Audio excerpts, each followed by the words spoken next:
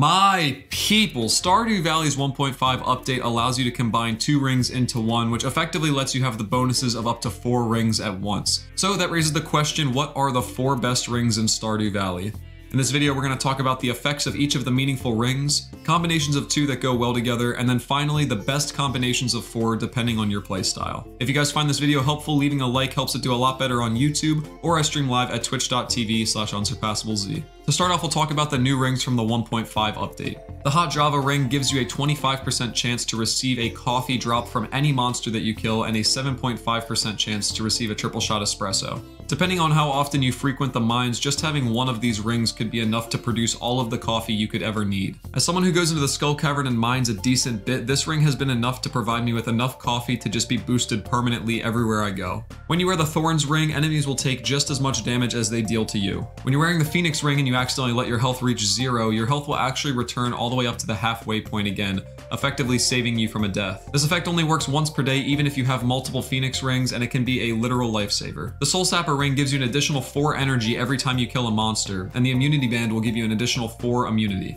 The Glowstone ring combines the Glow ring and the Magnetism ring, so not quite as good as the Iridium band that we'll go over later, but it is new to 1.5, so I figured I'd touch on it. The Protection ring will give you an additional 0.4 seconds of invincibility after you take damage, which is up from its original 1.25 seconds. Personally, I don't think this is really a great buff, but it could be very nice to have if you're trying to make your way through a group of enemies. And finally, the Piece de Resistance, the Lucky Ring, will give you an additional +1 luck at all times when you wear it. Unfortunately, the Lucky Ring is really difficult to come by as it is a special item in the Skull Cavern, or you can find it rarely while panning. Those are all of the new rings from 1.5, but now I want to go over some of the best rings that have been in the game since before the update. The Iridium band is effectively the best ring in the game, as it's 3 for the price of 1. It combines the effects of the Glow Ring, the Magnet Ring, and the Ruby Ring. Although it's not 100% necessary to have, I think it's way too good to not at least be tempted to use.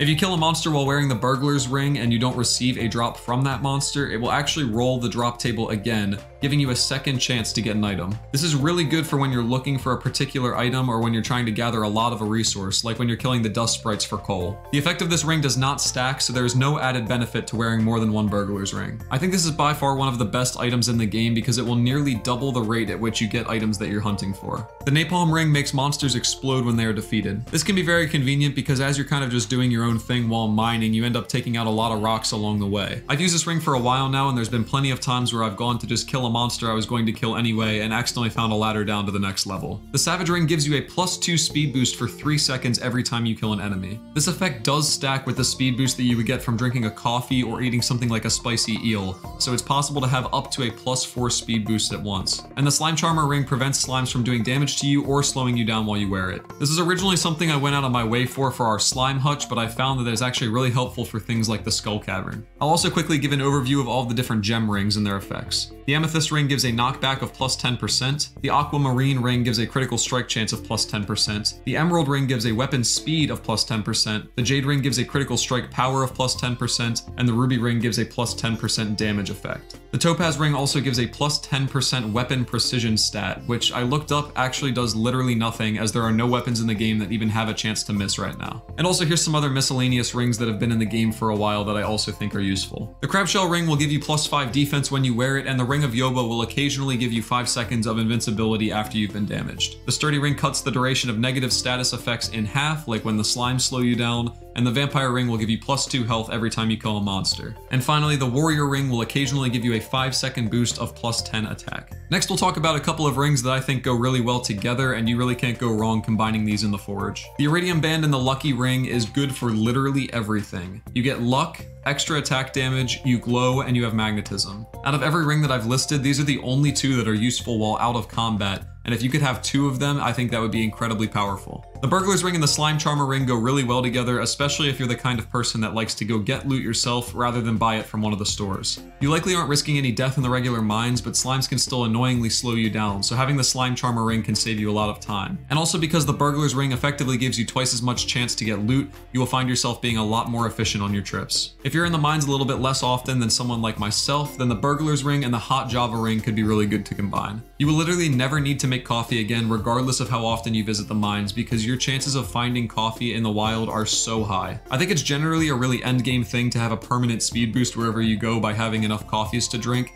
and so this is a really easy way to take your farm to the next level. The Vampire Ring and the Soul Sapper Ring work really well together, especially when you need to just run into the mines quickly but don't want to have to worry about bringing any food. The Vampire Ring will help you offset any damage that you take, and the Soul Sapper Ring will help you offset any energy that you expend. The Crabshell Ring and the Phoenix Ring are very helpful, especially if you're playing on a multiplayer map. When you play on single player, you can open up your menu or you can eat food, and that will slow down all of the enemies from taking damage. But when you're playing on multiplayer and the enemies don't stop, it can be really easy to accidentally die. When you're playing in single player and you die, you're just going to restart the day, but if you're playing in multiplayer, it can be a little bit more tough to convince people to redo all their progress. Because of the Crabshell Ring's +5 defense bonus, you will take 5 less damage every time you take a hit, and the Phoenix Ring makes it a lot harder to accidentally die. The Slime Charmer Ring and the Napalm Ring work really well together because it kind of turns those purple slimes from the Skull Cavern from an annoying enemy into a cluster bomb. And finally, the moment you've all been waiting for, the best combinations of 4 rings to use. Now, when I started making this video, I thought that there would just be one cut and dry answer, but I realized people play this game in a lot of different ways, so I've come up with a couple of different options for you that can fit either the situation or your playstyle. The best combination of 4 for day-to-day adventuring, I would say, is using the Iridium Ring and the Luck Ring combined, and then you use the Burglar Ring and the Hot Java Ring.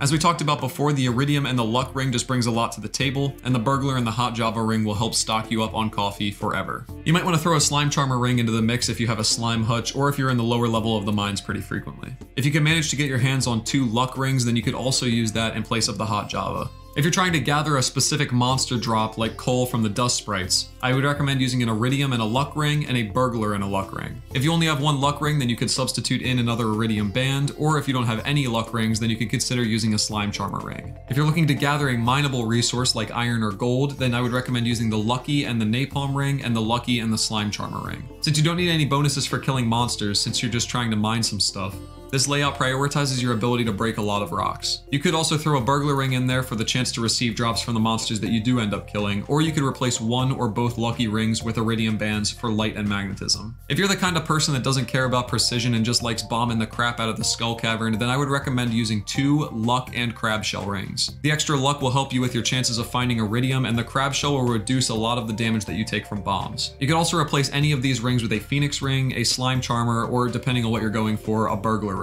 Wearing 2 Crabshell Rings will actually reduce the damage that you take from cherry bombs and regular bombs all the way down to 1, and it will reduce the damage you take from the Mega Bomb to between 5 and 8. If you want to prioritize getting the absolute maximum damage available, then you're going to want 2 Iridium Band and Ruby Rings. Prior to the 1.5 update, a lot of people actually already ran 2 Iridium Bands since it's such a good ring, and adding rubies on top of this will only add more damage. Technically, using the setup of an Iridium Band and a Warrior Ring and an Iridium Band and a Ruby would result in the greatest damage, but only immediately after killing an enemy. And just for fun, if you want to absolutely light up the night sky, you can use 2 Iridium Bands and Glowstone Rings. You could technically use the Glowstone Ring or the Glow Ring as they both emit the same amount of light, but your light effects stack, so you will have an incredibly well lit area of radius 10. I hope this video was helpful to you. If it was, leaving a like helps me out a ton on YouTube, or leave a comment down below if you have a different combination of 4 that you like to rock. Remember, I do stream live at twitch.tv/UnsurpassableZ, and I would love to have all of you guys over there, but that's all I've got for this video. Peace.